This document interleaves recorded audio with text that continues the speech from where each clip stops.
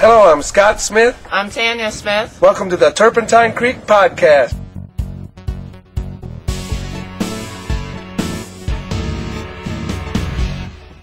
My name is Jessica Sims. I'm a staff zoologist here at Turpentine Creek. Right now we're standing on the balcony of the Kilimanjaro Room. And the Kilimanjaro Room is one of our 5 new safari lodges that we have here at the refuge.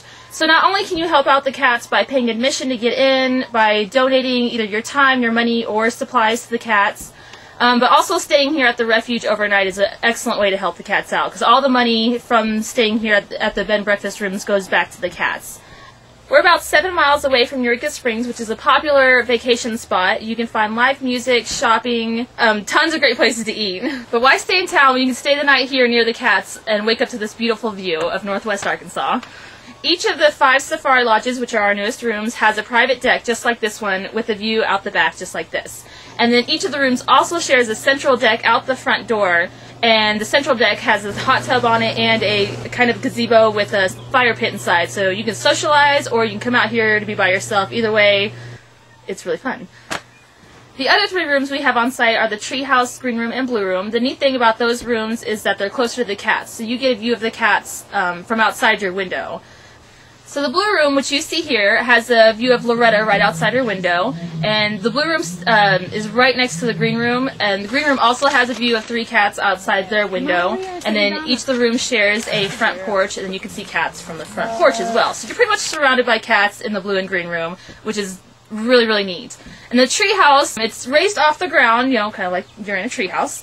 You can view several different cats from the porch or from the room up in the loft.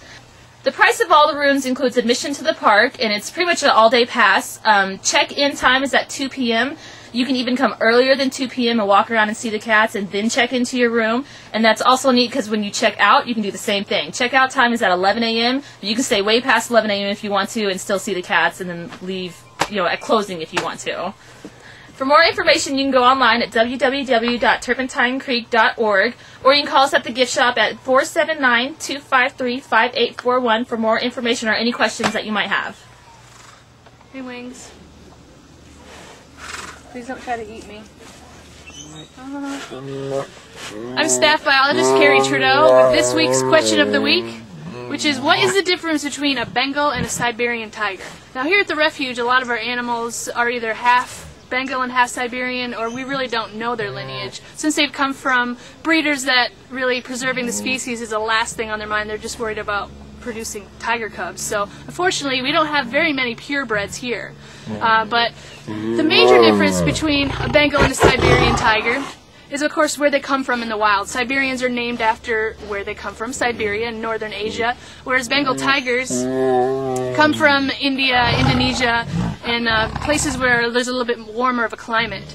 Another big difference between Bengals and Siberians is that Siberians are a lot larger. They are the largest cats in the world, with the males getting to be from 400 to 600 pounds. The Bengals max out at about 450, 500 pounds. So that's a big difference. Also, their coloring. Bengals tend to be a bit more richer orange, whereas the Siberians are kind of a paler orange.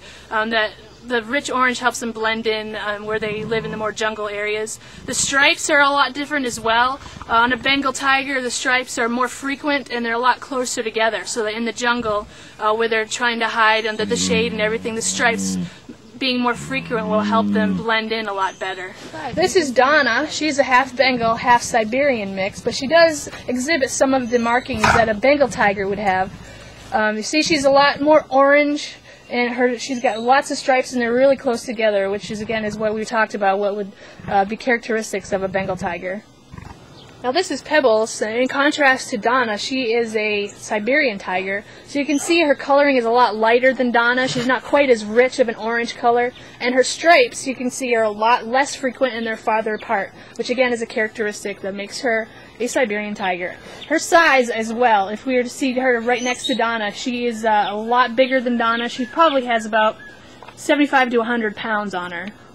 Donna and Pebbles live together in a habitat with their friend Wings. They live right outside of our Green Room, which is one of our Call the Wild bed and breakfasts. So if you want to stay overnight at the refuge, it's $125 a night, and you can watch all 3 outside your window for the night. It's a great way to raise money to support the cats. Hi, my name is Stephen Vargas. I'm a staff biologist here at Turpentine Creek, and this big boy right here is Ziggy, our cat of the week. Ziggy and Tigger G were both rescued from Fairview, Missouri, just a little under a year ago. Their previous owners were actually moving, and they had no plan to take their two pets with them. They were both well taken care of. They had an indoor barn area and an outdoor habitat, which lacked a jump guard or a roof, which could have made it easy for them to jump out. Ziggy right here, he's one of our guest favorites because of his large stature and his gentle personality. He's actually the father of two of our youngest cats here, BB King and Mac. Back when we rescued them, we had no idea that Tigger G was pregnant, and just a little over a month or so, we were surprised to welcome two new cats into our family. Today is actually Ziggy's 8th birthday. One of his adoptees actually sent him a birthday card. If you'd like to visit Ziggy, you can see him here at Turpentine Creek along with BB King and Mac. Get him! Good job! You got him! You got him! Good boy!